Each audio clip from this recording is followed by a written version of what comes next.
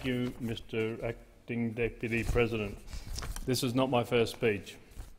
Appallingly, we've heard a deafening silence from the vast majority when it comes to the dire straits that white South African farmers face. And while there has been a courageous few that have stepped up and spoken out on the issue, media attention has seemingly fallen by the wayside.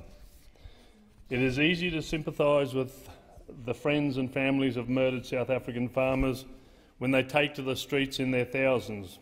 However, it is just as easy to forget the issue when the horrific images fade from our television screens. As recently as yesterday, South African farmers are being murdered. A woman was shot multiple times, bravely barely surviving, while her husband unfortunately did not. Debbie Turner, a South African farmer's wife, gives another example of the brutality that really faces the South African farmers every day. They beat him with a pole. You could hear his bones break. Debbie described her husband's, Robert Turner's, brutal murder. The rank-and-file members of the Liberal Party can see the importance of the issue, introducing a motion to give preferential treatment to South African minorities targeted by hate crimes. The flames of hate are being fanned by the very people who are meant to protect them. Shoot the boer, kill the farmer, confirmed as words of hate by the South Kutag High Court, are being sung by elected representatives calling for the murder of whites. And while some say that farm murders are decreasing, the number of targeted attacks have increased year on year. South African farmers are at the top of the scale, according to expatriate support groups. Farmers are 4 times more likely to be murdered than the rest of the South African population. Yet where is the outrage by those who advocate for the protection of minorities? White South Africans are being targeted, murdered in their homes or robbed in the street. They are a minority and are being subjected to state-sanctioned persecution. Yet leaders around the world have been silent on these issues. Why? The same reason they are being targeted, because of their race. The ruling party has stated the ANC unequivocally supports the principle of land expropriation without compensation. We've heard that before. Remember the slaughter of the white farmers in Rhodesia after the homicidal Robert Mugabe took power.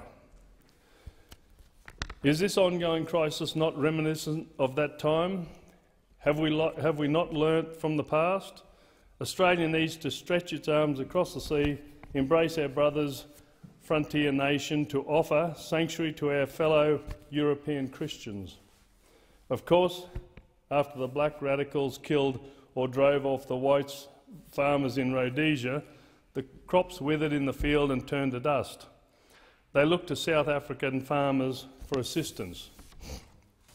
Well, it seems that the radicals in Africa have very short memory.